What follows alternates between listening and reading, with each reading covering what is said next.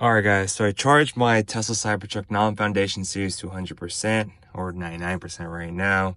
So it gets to 324 miles, which is accurate with the 325 miles of range you get at 100%. So overall, pretty impressed with the overall drive right now.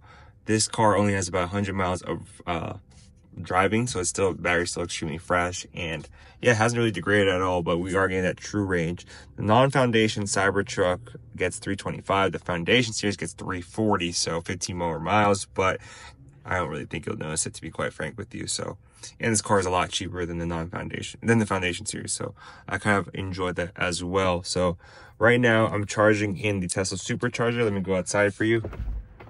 See the Cybertruck. As you go outside, you'll kind of notice that the car needs to back up extremely close to the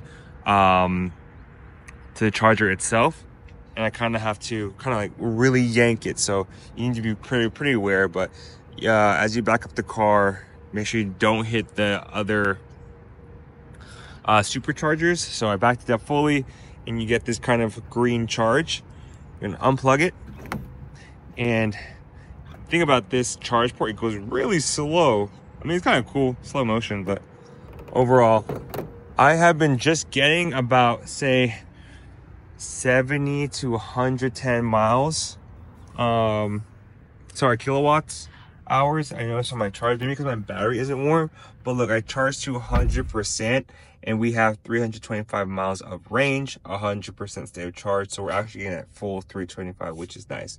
The one thing I've kind of realized and noticed about charging your Tesla was that you actually get a full, like the full battery, as opposed to like earlier Teslas, you wouldn't get the full range, right? So actually I'll probably get 95% of this, which is kind of interesting. So 90% of 325 is, so it's 0.90 times 325.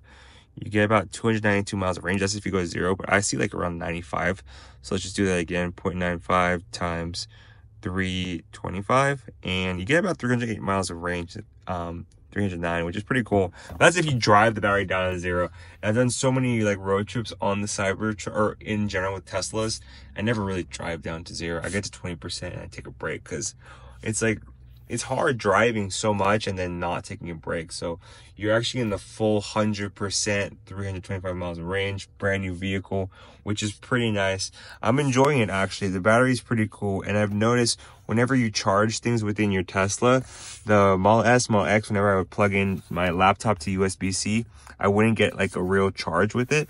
But now that I have the Cybertruck, it's actually able to charge my laptop down here, which is really nice. And I can actually work from the truck, which I'm kind of enjoying. I just connect to a hotspot and just kind of work from here as well. So you do get the full 325 miles of range. Do I recommend having 325 miles of range as opposed to getting the all-wheel tires? Yes, the all-wheel tires look good, but these are the tires over here that actually give you the best range, which is, sorry, all-season tires, but this is the Scorpion tires and Pirelli. They're only 20, they look huge, right? But they are 20-inch tires, so that's kind of cool. The hubcap is kind of ugly, I'm gonna be real with y'all, but I do enjoy it. I like the range and comfort. Because you're getting a larger battery, smaller wheels and actual charge and battery, you get much more comfort. I've driven the foundation series, very bumpy. These tires, not so bumpy at all. They do look a little funny, don't get me wrong, but you kind of get used to it. Like, it kind of came with paint. It's kind of lame, but whatever.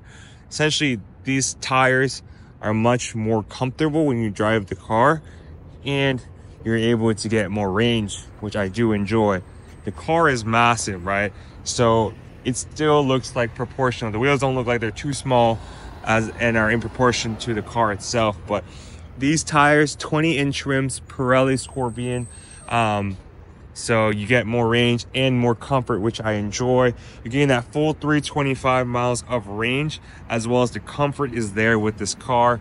It's super spacious. as well as you got battery life. So if you are road tripping a ton and you want a car that has a lot of range and very smooth suspension and it's very spacious, this is the car, right?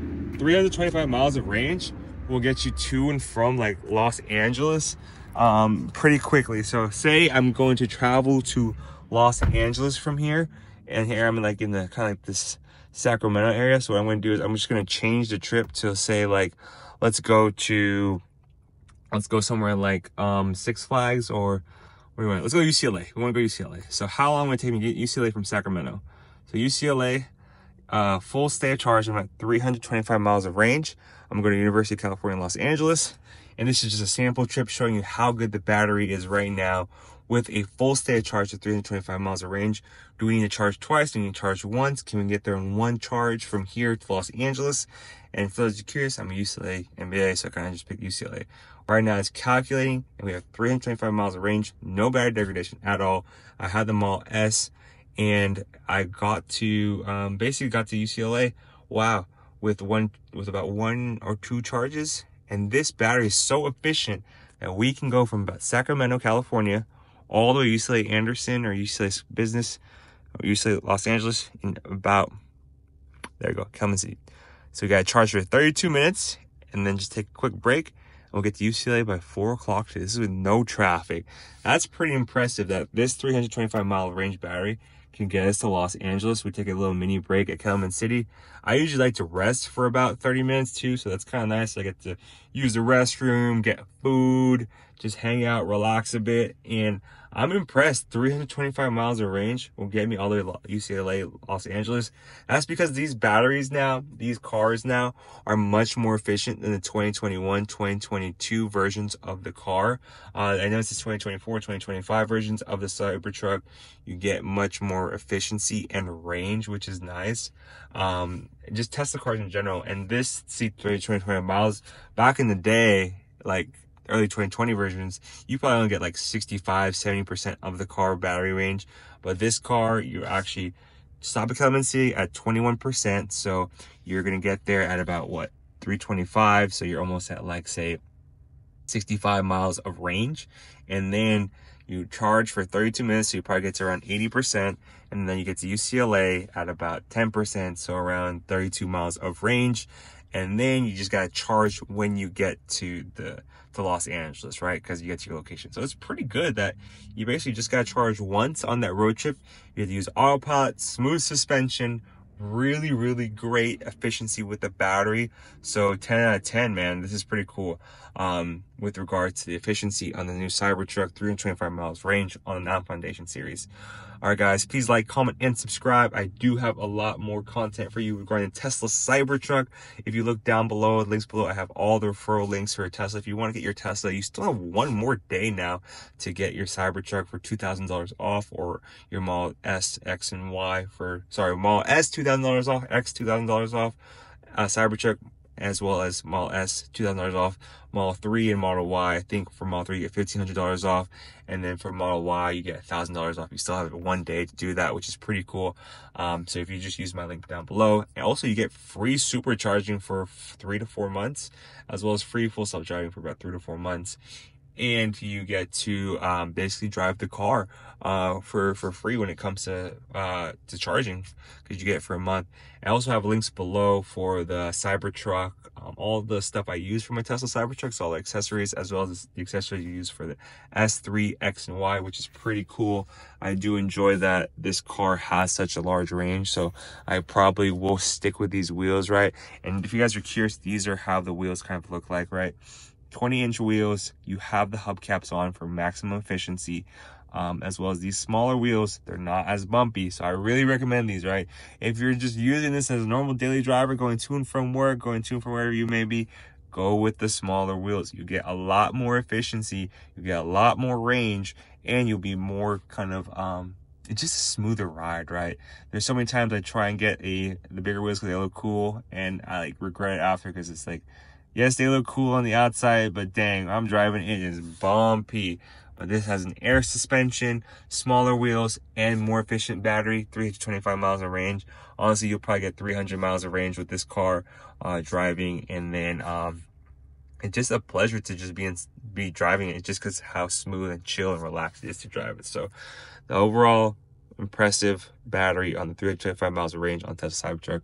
Get that full battery. So shout out Tesla, you guys made a great product.